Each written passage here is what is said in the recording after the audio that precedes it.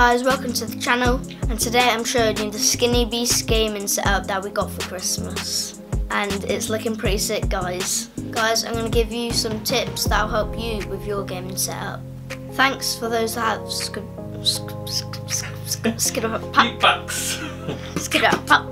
Thanks for those who have subscribed, and guys, leave a comment. Let's take you through our gaming setup. First is our No Fear gaming chair. These are pretty cool and they've got RGB lights. Look at this, look. That's pretty cool, isn't it? So that's the RGB No Fear gaming chair. We bought this from Game.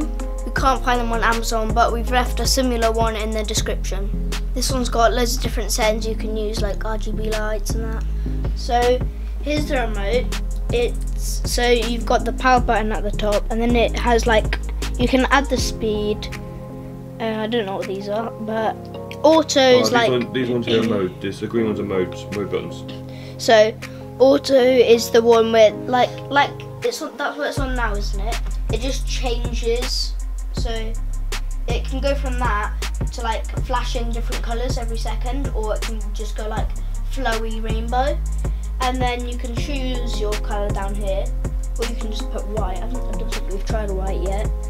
And there's the brightness. What are these? I think it's just like some settings. Yeah, so like the best one is we always go for like the mode. Press mode, and then you can flick through the different modes. But I think your favourite one's probably like the yeah, that one. That one's cool. And it's got all the RGB colours. So it's pretty cool. Yeah, it's a pretty cool chair. Nice, and you've got a nice gamer cushion there, keep you nice and comfy. Got this for one of my Christmas presents. It's important to have a good chair because if you're sat and gaming for hours, you need to be comfy. Yeah, definitely need to be comfy, don't you? It needs to have a battery pack. You can just buy a small one and it goes in the back of the chair.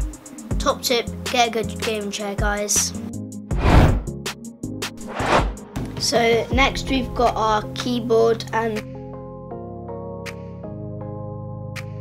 I've got a CC Store mouse, and this is also RGB. Guys, it's all about the RGB. So yeah, here's the mouse here. It's a nice, cool mouse. It's got it's pretty cool. It lights up on the side. This setup is PS4 setup, so it's quite cool that you can use a mouse and a keyboard. But when you're buying them, just make sure they're compatible. They are wireless. The keyboard you can charge, and the mouse is chargeable as well. Yeah. You just plug them in. You just plug them in. I don't actually know where you plug the mouse in to charge it. See? Is it there? Oh yeah, it is. Yeah. So you've got a little charging port on the mouse, and then at the back of the Klim keyboard, you've got a charging. It's got a USB-C here, look there. So it's got USB-C. Guys, you need a good desk. So we've got a double setup here of 2 desks. Nice. It's good to have drawers too, so you can store stuff like remotes in there. We've got quite a few for our setups. Yeah, remotes, memory cards, stuff like that. Okay, we can put our games in here. Good game, this one, Fortnite Monopoly. Got to get that one, guys. That is such an awesome game. And yeah, like you said, you've got your drawers here. Again, these little desks off Amazon. Nice and simple, quite easy to build. You need a good gaming mouse, Matt. That's a bit of a mouthful, that, isn't it? That is a bit of a mouthful, it's hard to say. So you've got a Raptor gaming mouse mat. You guessed it, guys. RGB. Yeah. So cool mouse mat, RGB, loads of different settings. 90% of the stuff we've got here, we've got on Amazon. We've also got the Samsung curved monitor. Nice. It's a cool little setup, not too big. I think it's 27-inch.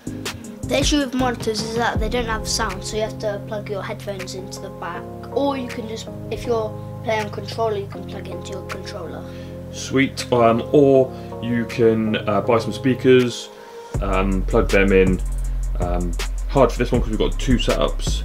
So you just go through your headphones, it's not a problem. And for the monitor, we can also move it. Nice, yeah, that's a good touch in it. So we've got a Envision monitor arm here.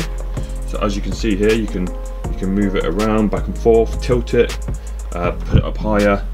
Okay, it's just a real nice little feature to have on your gaming setups. Important thing to remember is your desk needs to have a bit of depth.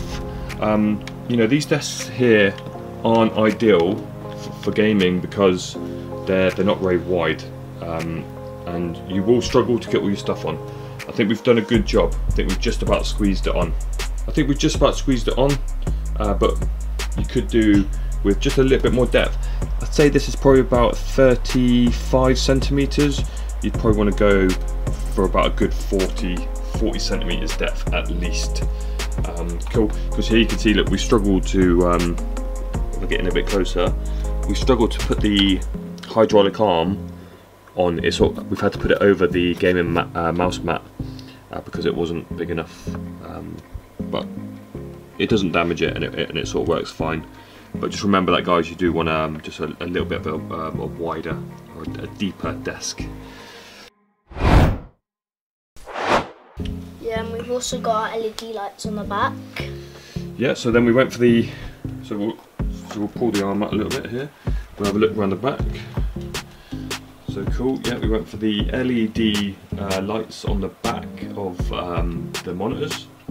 We've also got our lamp here. So yeah, just a little lamp. And then see up here, guys, we've got our pegboard. Let's put some stuff on here, like we can hook our headphones on there. Cool, so like the battle boss off Fortnite. It's cool, isn't it?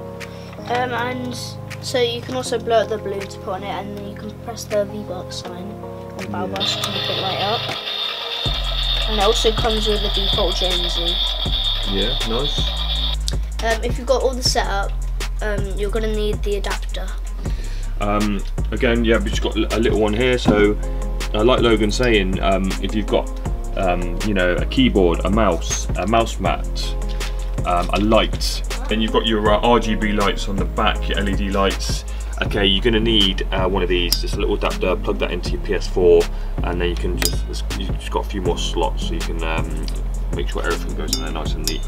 And then again, we'll just tuck that out of the way, and put that down the back. Okay, nice and neat. And yeah, you need one for your controller as well. So, because you only got two on the PS4, I'm not too sure how many you got on the PS5 or the Xbox, but you've only got two USB slots on your PS4. For any gaming setup, you're going to need a good set of headphones. We just got a basic set here. It's got some nice cushioning. Really important, guys, you need to have a microphone. Yeah, the microphone's really important, especially if you're playing online with your friends and stuff. You know, you can plug this into your PS4, or you can run it into the back of your TV. But you need, if you do want the microphone, you're going to need to run that into your controller. If you also have got light, that's what your USB part of the leads are for. So this was our PS4 setup. I hope we've given you some useful tips.